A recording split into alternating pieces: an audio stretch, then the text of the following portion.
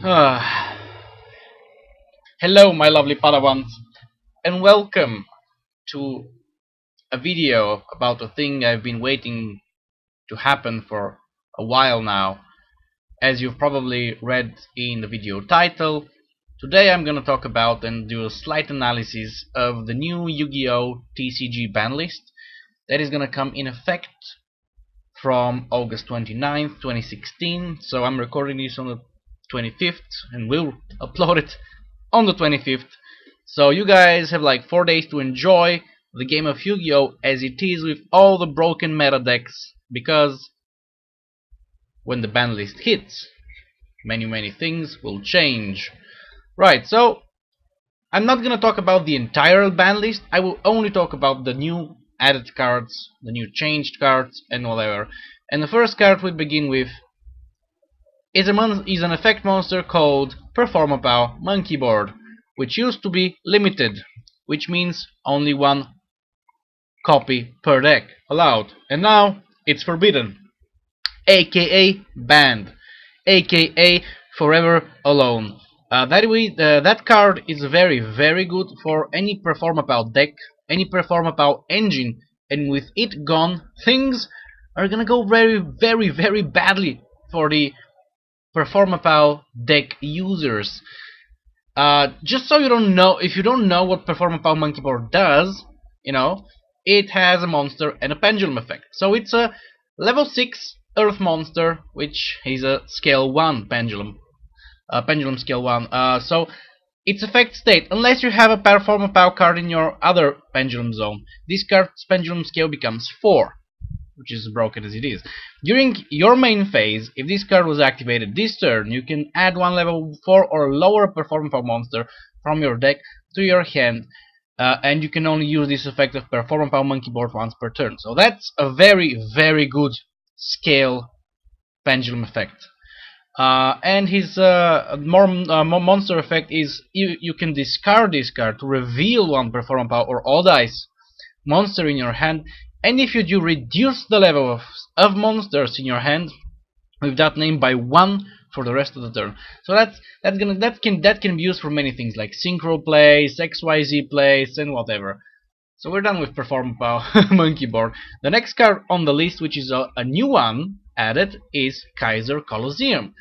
So if you don't know, Kaiser Colosseum is a very neat continuous spell card, and if you didn't know what it does, here's what it does.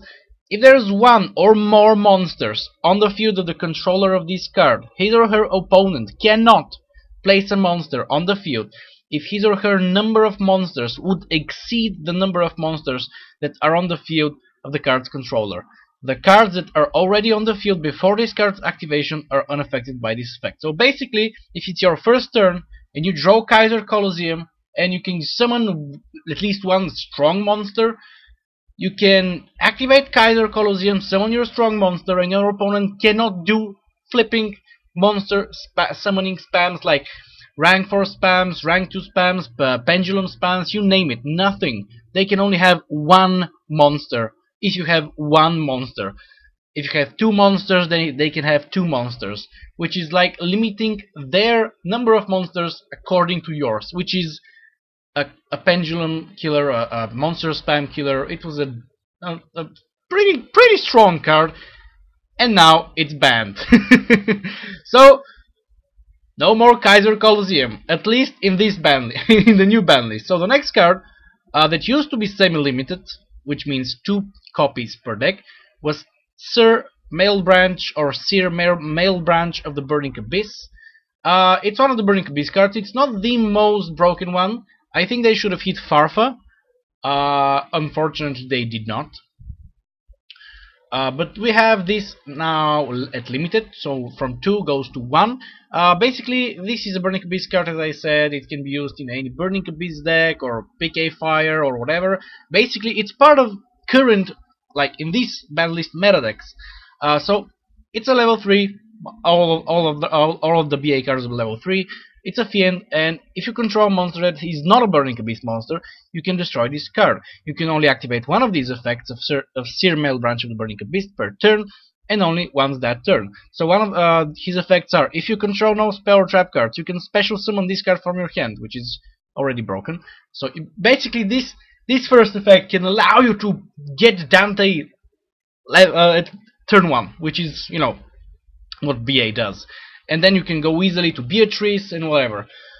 If this card is sent to the graveyard, you can target one Burning Abyss monster in your graveyard, accept their male branch of the Burning Abyss, and special summon it. So it can recycle dead Burning Abyss monsters. So that's, you know, not gonna happen as much as it is now, because you can only have only one source in your deck. The next one is, I just cannot describe how happy I am about Konami hitting the Monarchs deck. Ether, I don't know how it's, let's call it Ether the Heavenly Monarch is now added into the ban list, and it is limited. So it goes from 3 to just 1. So that's gonna make Monarchs, so that's not, I'm gonna say it right off the bat, that's not the only Monarch card that's being hit, but it's this and just 2 or 3 others, and Monarchs are dead in TCG. Officially, they're dead. So either the Heavenly Monarch is one of the 2 main Monarch cards. Basically, it's level 8 monster.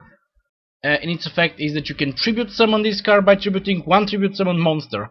If this card is tribute summoned, you can send 2 Monarch spell trap cards from with different names from your hand or deck to the graveyard. And if you do, you can special summon 1 monster with 2400 or more attack and 1000 defense, which means any other Monarch, like the normal, the regular Monarchs, from your deck, but return it to the hand during the end of the phase. So it can recycle monsters.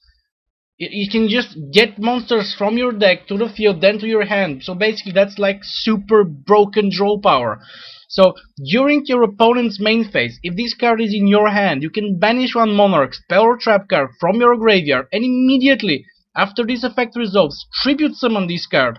This is a quick effect, so it can easily be spammed, because Monarch decks use a lot of spell and traps, and you can just spam Mathers and spam other shit, and it just doesn't stop. But now it's only 1 copy per deck, and happy fun time. So the next one is on the Cosmo side of things.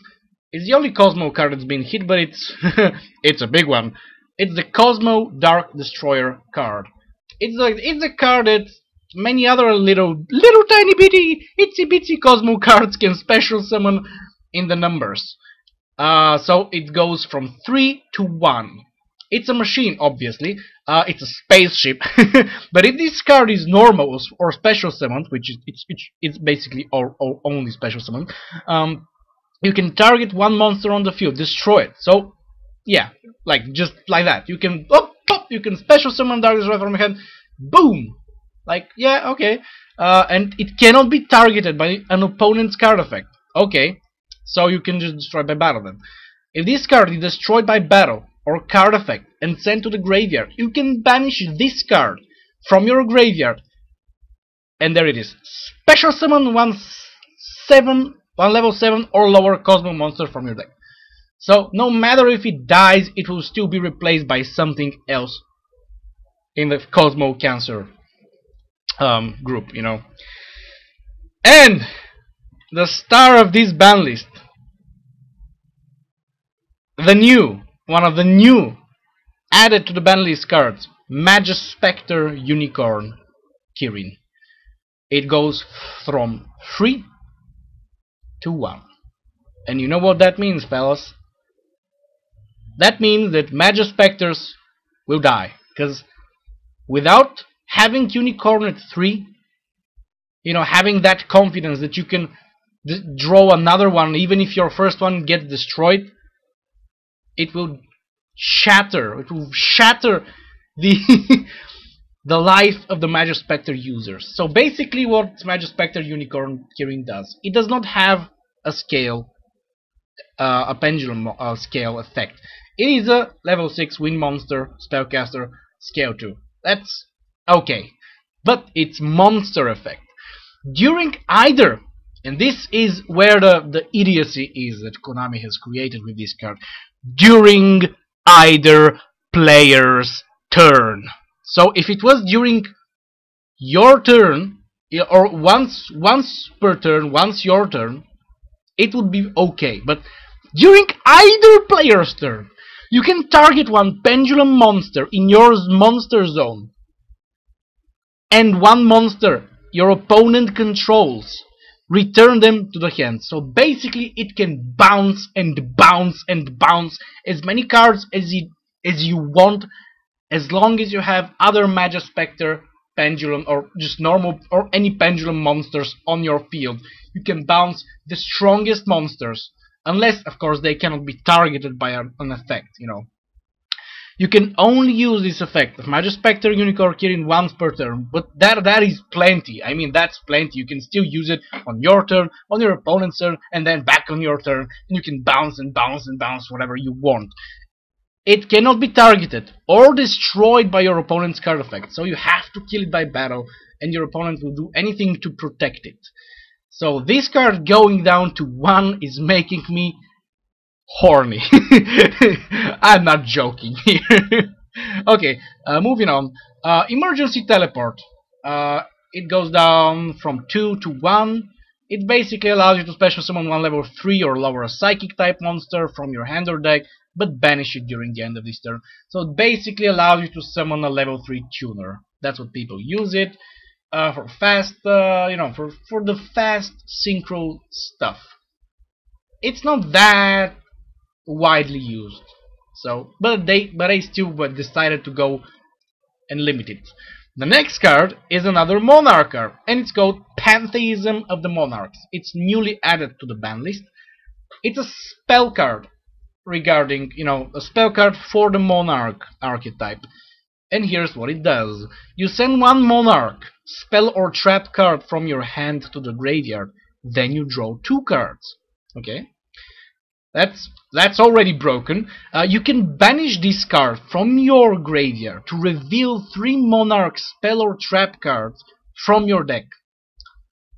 Then your opponent chooses one for you to add to your hand, and you shuffle the rest back into your deck. And you can only use this effect of Pantheism of the Monarchs once per turn. So basically this card is the search engine of the Monarchs, right? And it being at 3 was obnoxious and annoying as fuck, and now it being to 1, well, people are not just gonna bother playing Monarchs anymore. The next card is, again, a card that's gonna hit the Pendulum thingies, and especially the Pendulum Magicians. It's the newly added to the list and now limited Pendulum Call.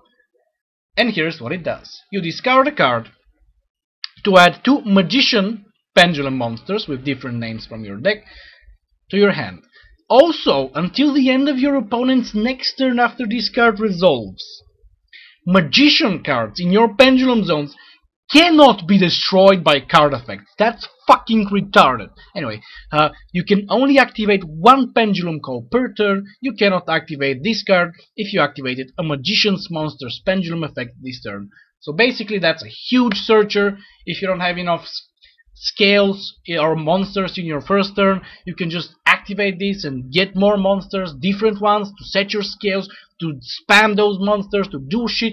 And of course they cannot be destroyed for a turn or so, which is also very broken. But yeah, this card going down to 1 is gonna slow down the Pendulum Magicians a lot. So the next card is also a Monarch card, which was newly added.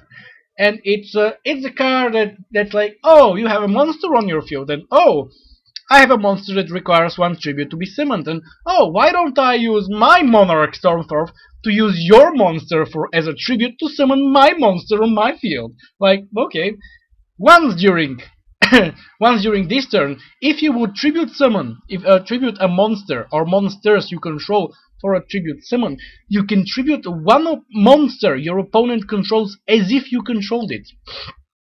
You can only activate the Monarch Stormthorpe per turn. During the turn you activate this card, you cannot special summon monsters from your extra deck, which doesn't bother the Monarchs, because like 89% of the Monarch builds don't give a fuck about extra deck, and they don't use an extra deck. So basically, you want to tribute summon one of your big ones that require 2 summons or 3 summons or whatever, and you can just use an additional monster from your opponent's field, which is ridiculous. Now, another newly, and probably the last newly added card to the list is Max C. Now, this is a card that a lot of people use. It's a situational card. Basically, what it does is that during either player's turn, you can send this card from your hand to the graveyard.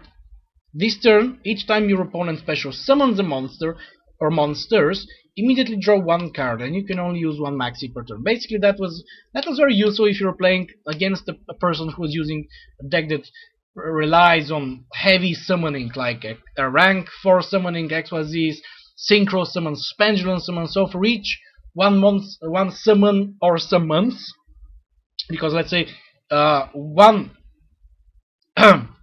because let's say that a pendulum summon of between 1 to 5 monsters, no, that counts as just 1 draw. But basically, it's a free draw, and people just use it in their opponent's turn if they just sense that they're gonna start and massively summon shit, and they just get the draws, and then they have a lot of cards to work with on their next turn. So I don't know why Konami did this, but it's now semi-limited, so it goes from 3 to 2, which is I mean, not many people use 3 maxis in their deck, and most of the people use just 1, and I don't know, for me 3 is way too cloggy. So 2 is okay, and 1 is just perfect, you know. The next card on the list, which used to be limited, which means 1, it goes up to semi-limited, which means 2, and that is the Thunder King Ryo. It's an older card, but it's a useful one. Basically, what its effect is that neither player can add cards from their deck to their hand except by drawing them, which is good.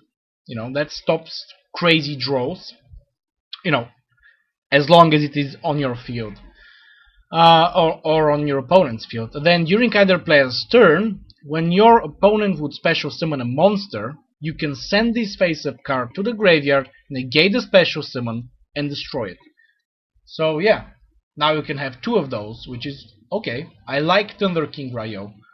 I try to implement him in as many decks that I have as possible. So yeah, I'm kinda happy about that one. The next one, which used to be limited and now semi-limited, so it goes from 1 to 2, was Wind Up Magician. And this is a card I honestly have never seen, simply because the wind up archetype is bad.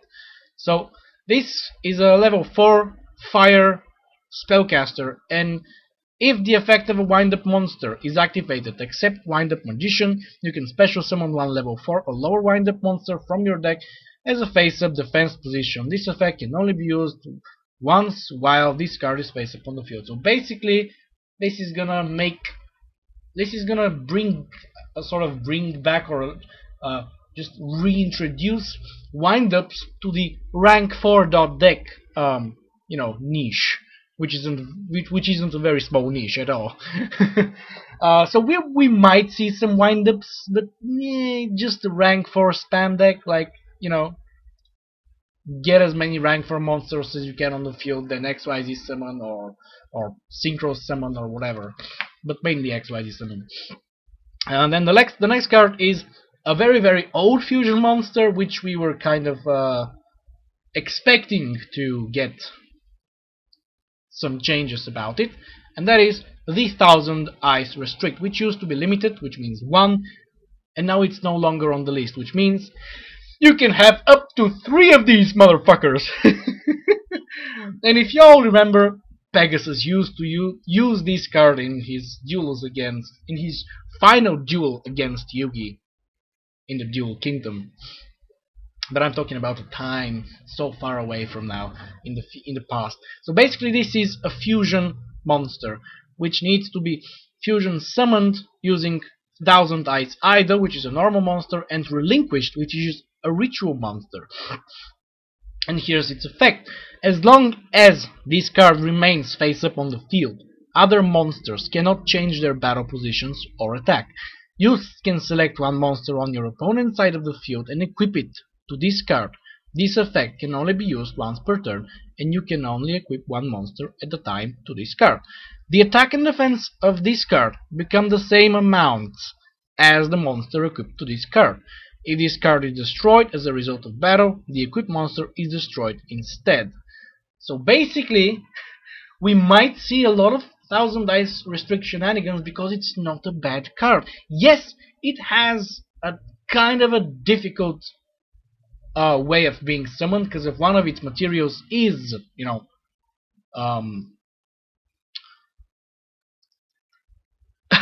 a ritual monster, but you can probably do other things like Elemental Hero Prisma or that Swamp King or whatever, you know. You can do a lot of shenanigans. Then we have Allure of Darkness, which is a draw power card.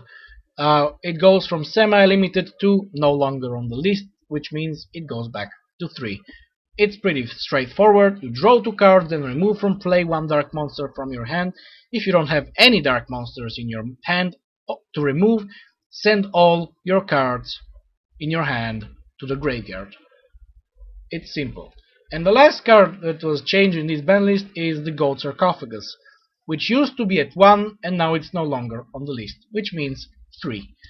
It is an easy card to use and understand, and it has a purpose and use in many decks. You just banish one card from your deck, any card face up, any card that you need, you just banish it from the deck face up, and during your second standby phase after this activation, that card goes to your hand. So you can get a monster or trap or spell or whatever that you need and you need fast, and that's the way to go. And yeah, I hope you enjoyed this review / analysis of the new ban list. I will see you in my next video, my lovely Padawans, and until then, may the Force be with you.